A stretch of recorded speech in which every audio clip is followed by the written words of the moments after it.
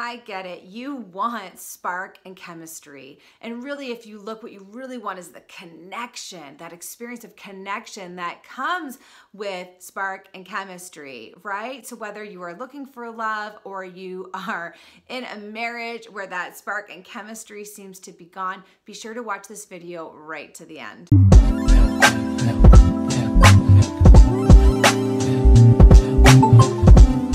All right, so clients come to me all the time wanting that connection, that spark in their relationships, whether it's they're seeking a relationship with someone that they want to have spark and chemistry with, or maybe they've been in a relationship or a marriage for a really long time and they're like, where did it go? It was there, but it's gone, right?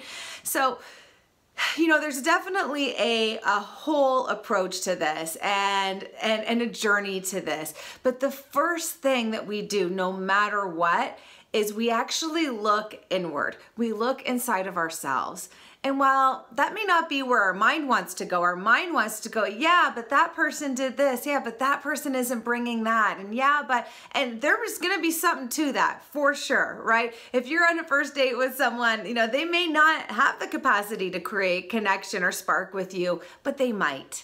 And if you've been in a marriage for a long time, you know that at some point there was that spark, that connection, that chemistry, right? But it's not there now. So we know that it's not just that other person. We know that something's possible here, but why isn't it happening?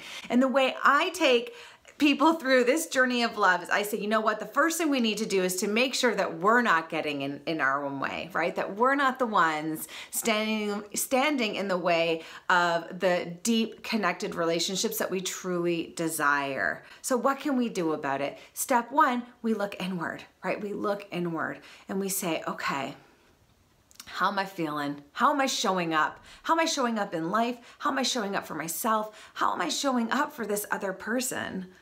You know, often when we look at, if I'm really honest, and I look at the nights where I'm like, passion's really missing in my relationship. Like, okay, well, you know, I finished work and I slapped my butt on the couch. Like, what am I bringing to the table here, really, right?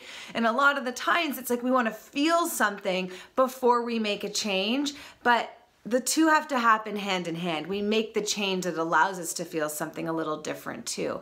And the same is true when you're going on those first dates, right? There's work that we need to do inside of ourselves before we even show up for the date. So I just want to give you a few little tips on how to do that, okay? You know, one of my favorite mindset tips that I give clients, and they love it, and it makes such a difference every time. I'm going to give this to you right now in like a little laser mini quick way that we can create this in such a short video. But we call it being in vacation mode. And think about it, right? Like, how are you when you're on vacation? When you go on vacation, you probably meet people pretty easily. Life is just it's like we're not bringing anything with us. Life is good. We feel good. There's no care in the world. We're just like why not strike up a conversation? You're not worried about where this is going to go, where this is not going to go. You're just having conversations. You're making connections.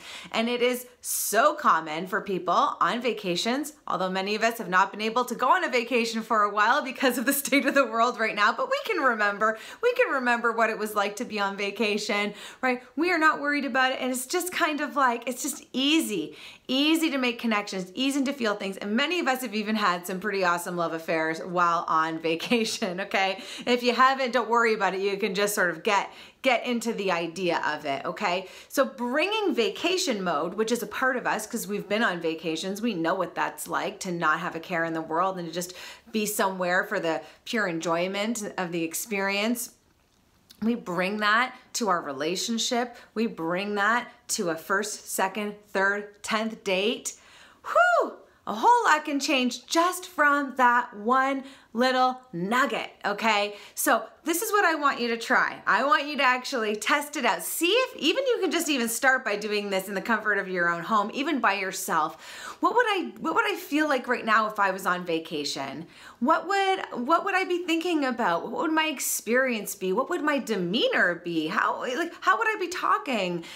and try it out. Try it out right now, and then bring it to a date. Bring it to, even if it's a Zoom date, bring it to a Zoom date, okay? Bring it to your marriage after dinner tonight when you're both kind of full. You know, it doesn't have to mean that you're ready to run laps around the block. You can be in vacation mode and totally soak in the moment and experience it with your partner. So this is step one, and there's more to come on this topic. Absolutely. Step one, all right, is feeling good within yourself. And one tip of many that I have for you is vacation mode. Try it out. You're gonna love it. Tell me in the comments once you tried it. Come back and tell me how it is, all right? And then in the meantime, if you want to take this kind of work further, if your relationships are really important to you, you want to have a certain kind of experience inside yourself, whether with it's the love of your future or the love of your life right now, feel free to reach out to me. You can check out my website at michellebaxo.com. You can find me on Facebook. You can join our Facebook group, which is for empowered women wanting to work on themselves and their relationships. All the details of that are in the comments, but I just, want to make sure that you are taking steps in your life to have the experience of yourself and to have the experience of your relationships that you truly desire. No matter what's going on in the world, life's short. Right? Life's short. We can't keep saying later, later, later when things get better, when things get easier. We want to be gracious with ourselves, forgiving for that things are hard right now and that we haven't been showing up as our best, most wonderful selves. It's so okay. But I also want you to know that there's some things that you can do about it, okay? So reach out if you need anything. In the meantime, if you like this video, let me know in the comments. Click like, comment below, hit subscribe, share it with the women in your life that you love so much, and we will see you soon.